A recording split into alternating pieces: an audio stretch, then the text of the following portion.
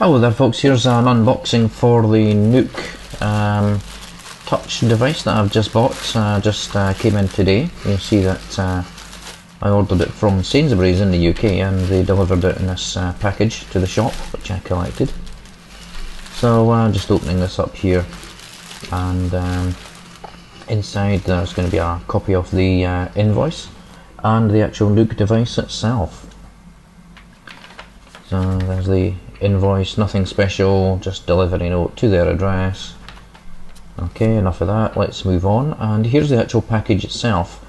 So it's quite a nice cellophane sealed package, pretty minimal. Quite a pretty little box in its own way. Quick description and guide on the back.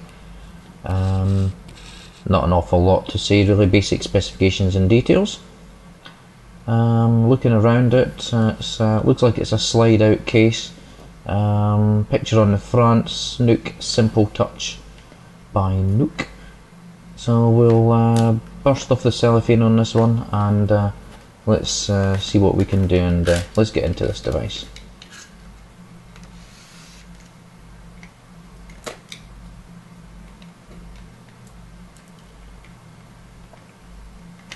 Okay, so just cutting open the cellophane. It's actually quite tough down there. I don't know what's going on, but that's not cutting very well. Anyway, that's the cellophane off the device now. So here's the box itself. It's not got an openable flap or anything, which initially appeared. So okay, so we'll get this on end and slide it out of this package. Okay, so here we go. And yeah, very neat. Nice little insert there. Nice, safe and secure.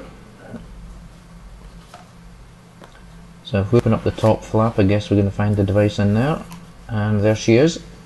No cellophane cover over the front of it or anything, which is a bit unusual. A bit of foam on the front packaging. Sort of reasonably well protected in there.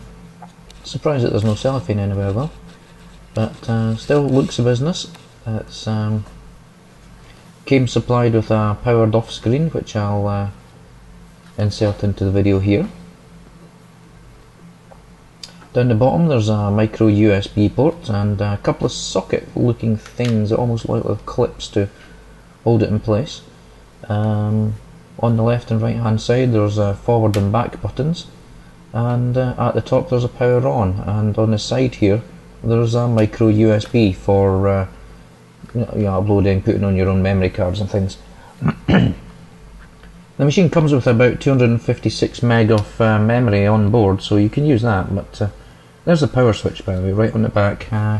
Quite subtle, a bit glossy compared to the rest of it, but there you go, that's the main device. So here's the book. On close investigation it looks like there's about 12 pages of very basic guide. Not an awful lot in there. A guide as to swiping, moving forward, moving back. Fairly simple, but you know, useful while you're waiting for the device to charge.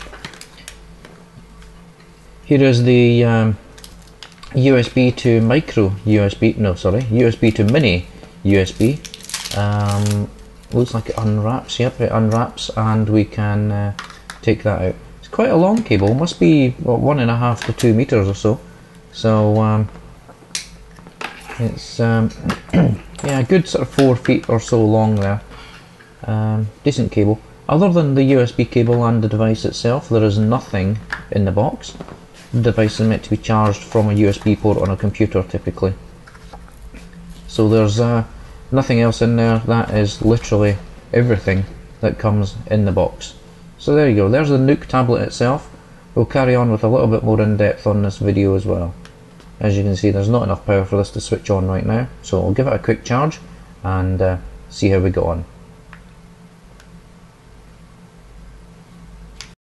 Okay, so here's the Nook now. It's come out of the box. I'm just going to set it up, choosing English and clicking next. Welcome to your Simple Touch. So, checking for connection. So, okay, so it's found my Wi-Fi there. My Wi-Fi is called Ceiling Cat, so we'll choose that one. And we'll put in the key and get ourselves going. So I'll type in the key and let's just hide the password, and there we go. Okay, so that's the password entered. Let's hit enter and go. Right, so it's connecting, obtain the IP address. Okay, so that's fine, that's it up and running on Wi-Fi, that was easy. So we'll get up to registering the device. So it's going through, showing the terms and conditions. Oh yeah, 400 and something pages. Yes, I agree to that. Okay, carry on. And I agree. And okay, so it's now going to ask me to create my Nook account, as I don't currently have one at all. So I'll go through filling out that form, and we'll come back to the next part of the video after we've done that. Okay, so we'll just start tapping through the menus here. I've never seen one of these devices before for any extent, so we'll just start tapping randomly through things. So about your Nook, owner, email address, model number, serial number, Wi-Fi, okay, all the basic details that you'd need. Available memory 236 meg, so it's got about a quarter gig available. Not a lot you can do in there. Into the next option for screen settings, the amount of time for sleeping, and the screensaver backdrop, nothing interesting. Time, 24-hour formats, time zone, yeah, whatever. So language, choose your handful of languages, or, oops, pressed that again by mistake. And reader settings, so page turn buttons, dictionaries, yeah. Dictionaries are English, okay, one dictionary, that's fine with me.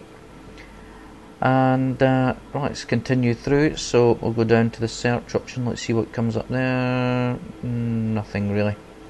Okay, so we'll tap the bottom button and bring things up there, go back to the main library.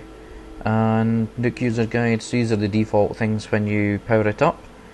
And when it's ready, it will load up, and we should see our user guide. Oh, error, cannot open this book. Excellent. Okay, let's try it again, and this time it looks like it opened up absolutely fine. So let's swipe through. Yep, so it seems to accept swipe. It's reasonably good at it as well. It feels quite good. Safety and care, let's touch on that. That seems to work fine. Swipe seems decent actually. The screen refresh is fine. I mean, it's obviously not great. There's buttons on the side for forward and back through pages. I have to say they're not the most comfortable buttons. They're quite hard work to find the sort of delicate, the touch port basically. I'll touch a Nook button down the bottom again. Let's see. Switch the machine off, and there's the backdrop screensaver. No touch works there, of course. So we'll switch it back on and swipe to unlock. So it takes us back to where we were. So that's us back to the main, and let's go back to home. And there you go. That's back on the home page.